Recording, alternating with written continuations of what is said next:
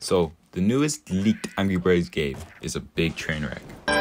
So, last time, look at these comparisons from one game I found on YouTube, Rovio's Angry Birds game.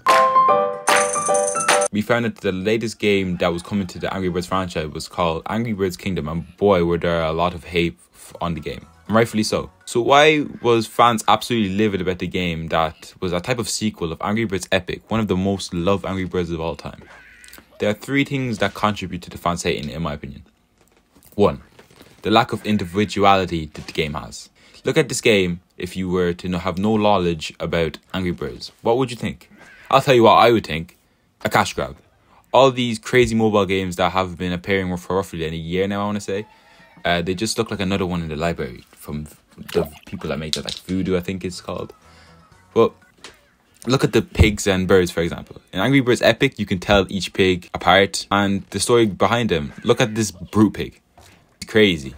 And in Angry Birds Kingdom, it looks repetitive and exhausting to play. Playing 40 to 50 levels of a game that has this doesn't seem fun at all because it's way too stimulating. Like, goddamn, I'm about to have an epileptic seizure from watching this. 2, obviously the graphics.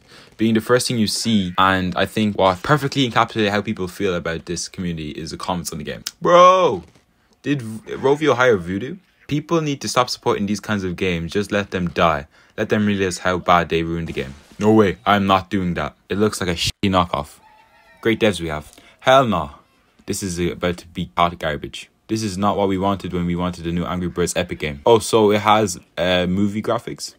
Hi, boss. So, at Rovio, maybe invest some time into the community feedback before continuing a game like this, because obviously the fans are not very into it and you won't get much interaction with the fans if you don't have a game that they'd like.